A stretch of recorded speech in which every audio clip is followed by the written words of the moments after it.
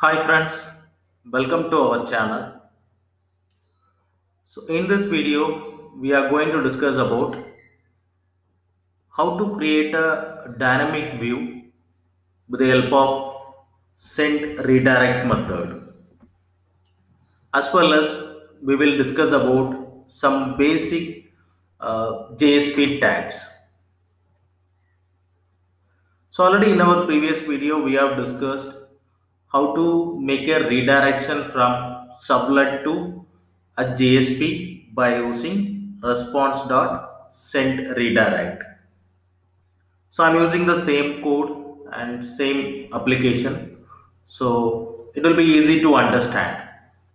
So in case if you haven't watched that previous video, so the link is available in the description. So please watch it so that you will be getting a clear understanding about how to make a dynamic view with the help of send redirect. So now let us get into this video. So now if you see this particular code, I'm going to check whether the username is admin and password is 123 or not. If the username is admin and password is 123, then it is redirecting to success.jsp, else it is redirecting to fail.jsp. You can look at the success.jsp. It's a JSP file, even though it is displaying a static content saying that welcome admin. So it's a JSP which can be a dynamic, but even though our content is static, so which means coming to this program or coming to this example, always it will display only welcome admin. So now we are going to see how to make it dynamic content. So instead of welcome admin, it has to display welcome, the username which I have entered in my login page dot html username text box. So in the username text box, I may enter admin. If I enter admin, it has to display welcome admin. If I enter username as Valan, it has to display welcome Valan. So that we are going to see now. It's very simple. I am reusing the same code which we have discussed in the previous video, but slightly I am modifying. So this time I am not going to check username. I am going to check only password. So which means the username can be anything, but only the condition is the password must be 123.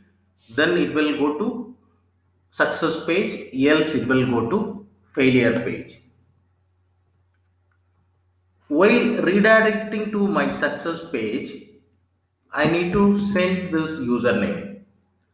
So what I am doing, I am starting my query string by using question mark. After the URL success.jsp, I will come with the question mark.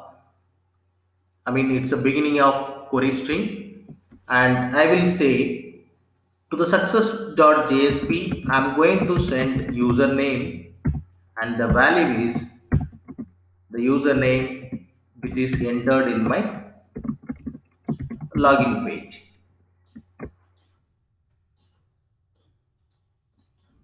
You can see already we have readed username from our login page with the help of request.get parameter, and we have stored with the variable username. So that username I'm going to send to success.jsp with the help of query string. So I'm repeating once again, friends.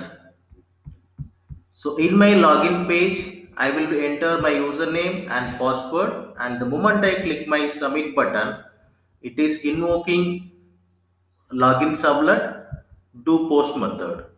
In the do post method, I have written a code to read username password from my login page, and I am going to check only password right now. If the password is 123, then I'm redirecting to success.jsp. I'm checking only the password. So which means the username can be anything. If the password is 123, then I'm redirecting to success.jsp. At the same time, to the success.jsp, I'm sending the username which the user have entered in my login page. So this one will called as query string. Else, as usual, it will go to fail.jsp. Now, in the success.jsp, previously we have a static data which is displaying only welcome admin. But now I am sending username to my success.jsp. So which means in that success.jsp, I have to write some business logic or Java code to read this username by using this value. So this value can be any name. For example, you can say uname. It can be any name. Yes, it's like a key value pair. So this is, you can assume like this is my key and this is my value. So the value is username which is entered in my login page, and the key is or attribute name is uname. So finally this attribute name or key name can be anything. It can be any name. So now in the success.jsp, I'm going to write a code to read a value of uname, and then I will display welcome this username. So now let me open my success.jsp.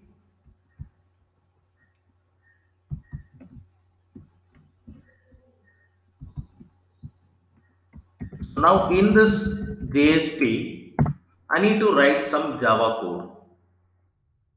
You can look at the JSP. So the JSP is HTML file. Inside this HTML file, I'm going to write some Java code to make it dynamic. But at the same time, I have to tell to my browser, this is HTML code and this is my Java code. So the browser has to ignore the Java code. Yes, the Java code will get compiled and run on web server. Right. So for that, JSP is providing some basic tags. So the very first tag is declaration tag. So this one I can call this a declaration tag. So by using this declaration tag, I can declare any variables. So for example, I am going to declare one variable, let it be username.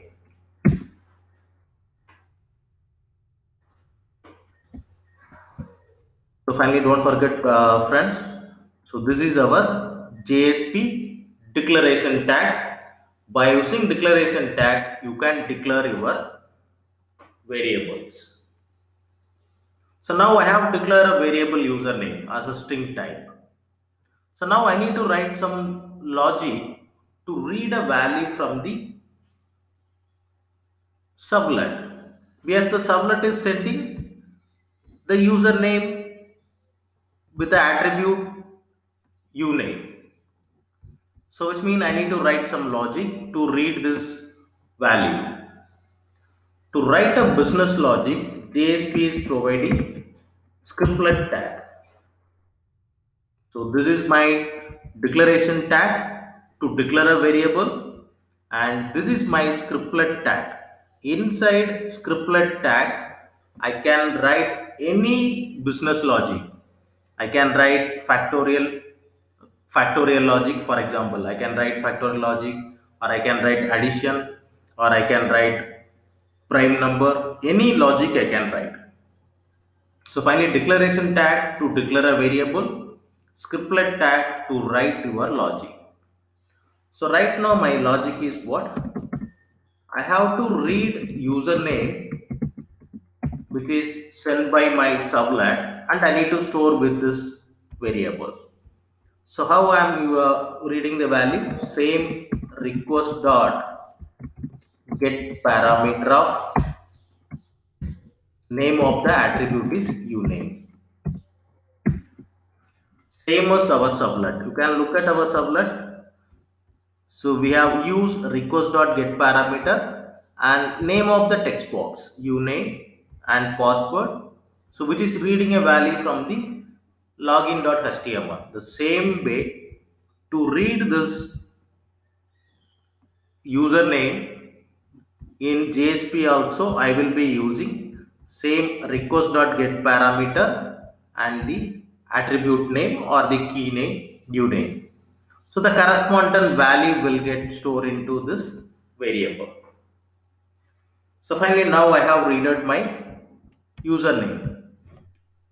Now I want to display this username like previously. So by using out.println, I can write something. I can write any statement. So that will get display on your browser. So for example, I want to write some HTML tag and I want to display a message welcome the username which I got it from my sublet, and it's better to close the tags properly.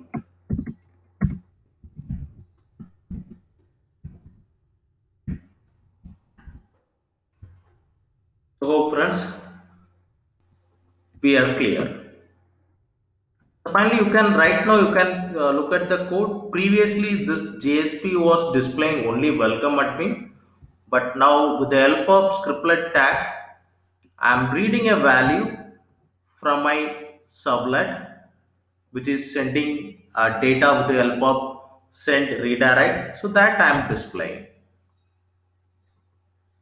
So now let us run this code and we'll verify our output,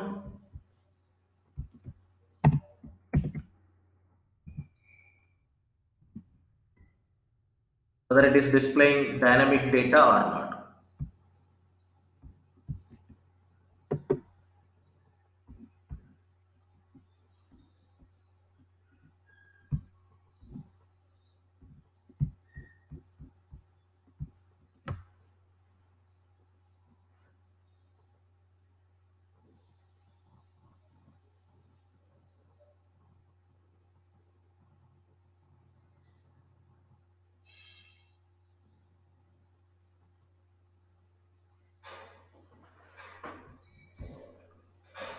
Okay, I think some Tomcat port number issue. Let me quickly change my port number.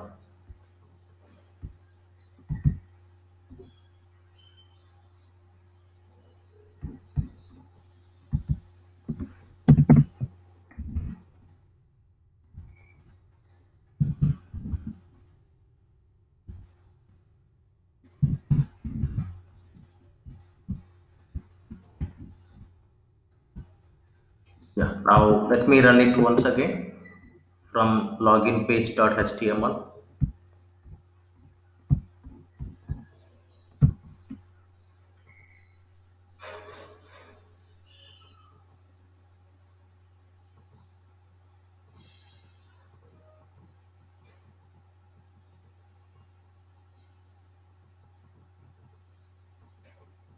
Yeah, now it started. It is displaying my login page.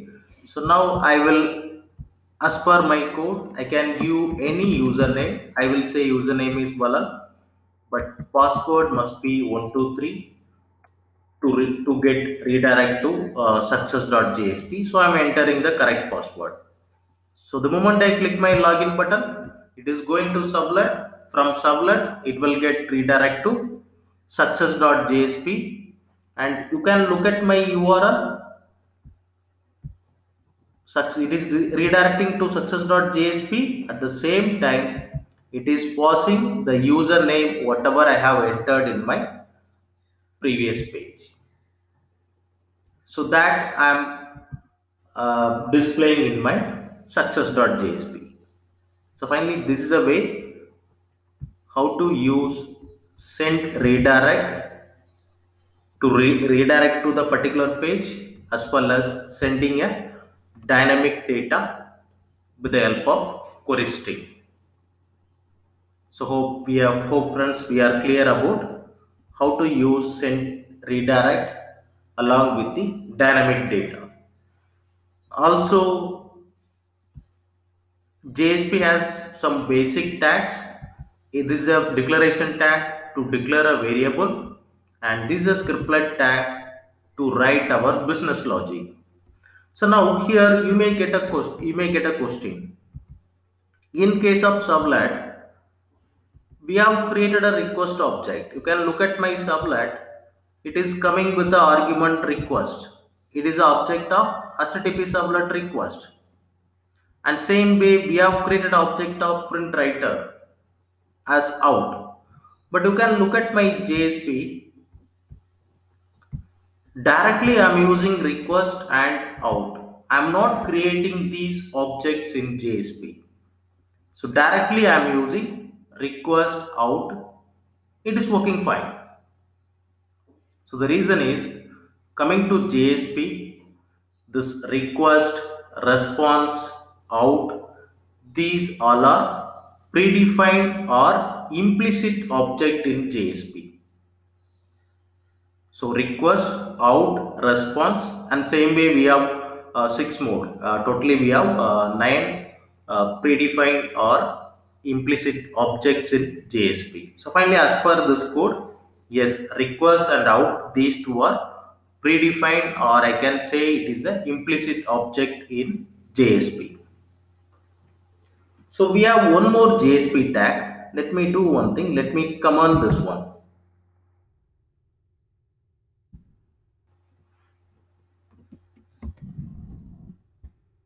So by using out.println, yes, I can display something on the browser in JSP. The same way, we have one more thing called expression tag. So by using expression tag also, you can display the value of any expression. I'm just closing my tags as well. Finally, in JSP, we have 3 basic tag: declaration tag to declare a variable, scriptlet tag to write down our business logic, and expression tag to display the value of any variable or expression.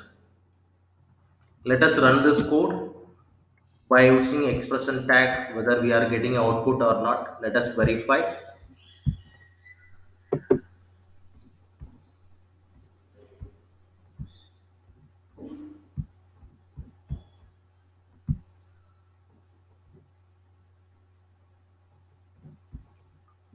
So this time I will use some other name. Let it be John, and password 123, and I will click my login button. You can see it is displaying John right now with the help of expression tag. So finally, coming to JSP, to display the data, we have 2 options. Either I can go for a predefined or implicit object out.println. Otherwise, I can display the value with the help of expression tag. So friends, we got some basic idea about JSP as well. In our next video, we'll discuss about what is request dispatcher and how to use request dispatcher in Servlet. So thanks friends for watching this video. If you like this video, please subscribe and click on the bell symbol so that as soon as I upload a new video, you will be getting the notification. Also, you can share it with your friends.